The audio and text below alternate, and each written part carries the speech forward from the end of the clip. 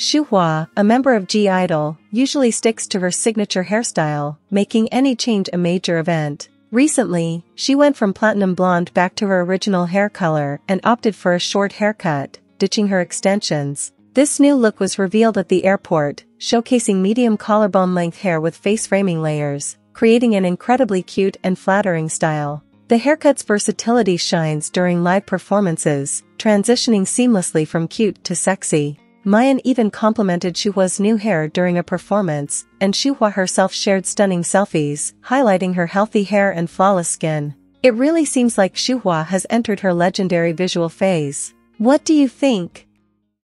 그러니 한 번 더